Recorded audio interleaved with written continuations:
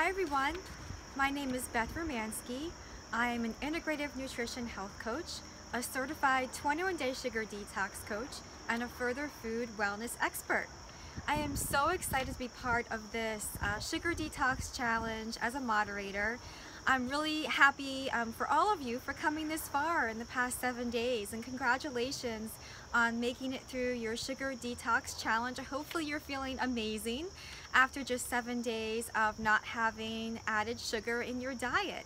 You can find me at My Healthy Transitions Health Coaching, www.myhealthytransitions.com, and at My Healthy Transitions Health Coaching on Facebook, and as well as following me on Instagram at My Healthy Transitions. So again, I'm here to just congratulate you here at the end of the Sugar Detox Challenge to help you with some post-detox transition tips.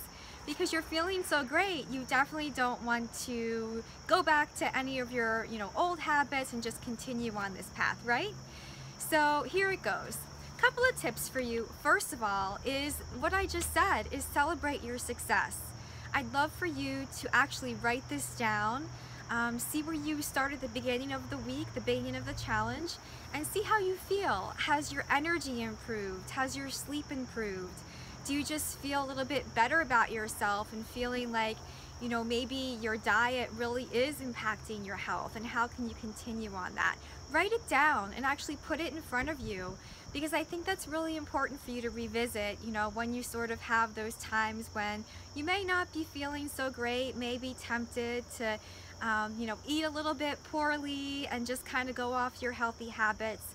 Go back to that and say, you know what, I felt really great eating this way.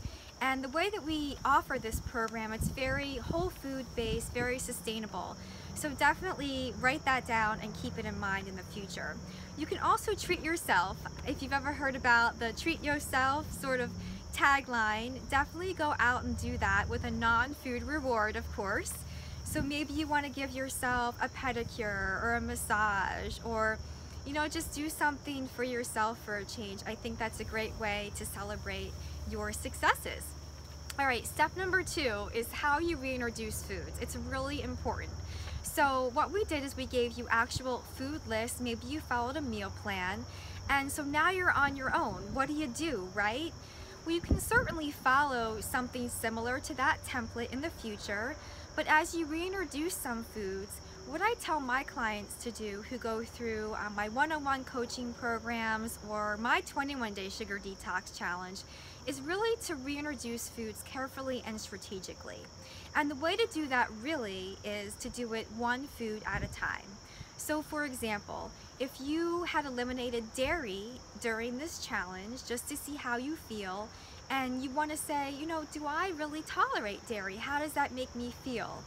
What you do is you reintroduce just that one food, one day at a time, for maybe even 3 times a day. You want to do it so your body's sort of getting adjusted to it, and then do that for up to 3 days. So don't go all out and say, I'm going to throw in all this stuff, go on a sugar bender, because you're going to feel awful after 7 days or 21 days or however long you do the detox.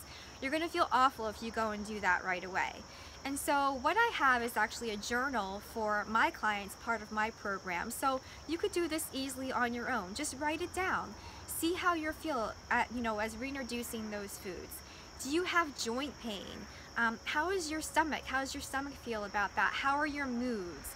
Are your cravings back? All those little signals your body is designed to tell you without even getting some allergy testing or food sensitivity testing. If you really start to pay attention to what your body's saying and what it needs, then you can start to see trends and find out really what works for your body. And I actually specialize this working with my clients. I create personal nutrition blueprints because I really think it's important for everybody to figure out really what works for them and not just follow something that works for somebody else. So that's my tip, is to really think about reintroducing foods carefully and thoughtfully throughout this next sort of transition phase out of your detox. All right, so the other thing that I have a tip about is to monitor your sweet tooth. So we're not saying by doing a sugar detox challenge that you have to be off all sugar forever.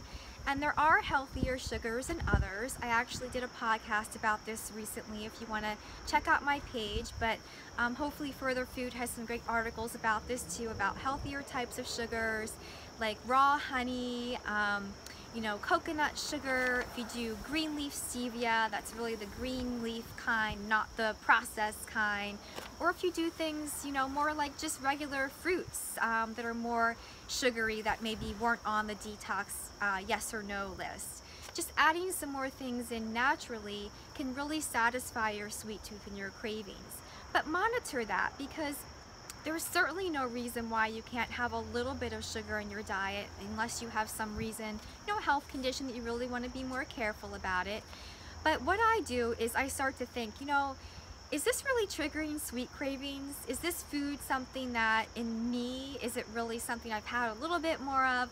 And then if you're like, you know, I could really go back to this challenge and revisit it, you kind of want to monitor that, sort of journal, and not to say like you have to count, you know, calories or do anything of that, but really listening to your body and limit those added sugars, meaning anything added would be like fruit juices. A lot of things are sneaky sugars and synonyms that you don't even know on labels. So read those labels carefully.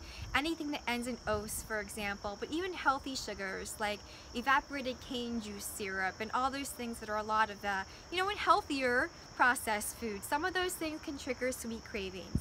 So just monitor those, and I would also continue to limit artificial sweeteners as well. Some of the exceptions are the more, you know, natural options, like I said, are green leaf stevia.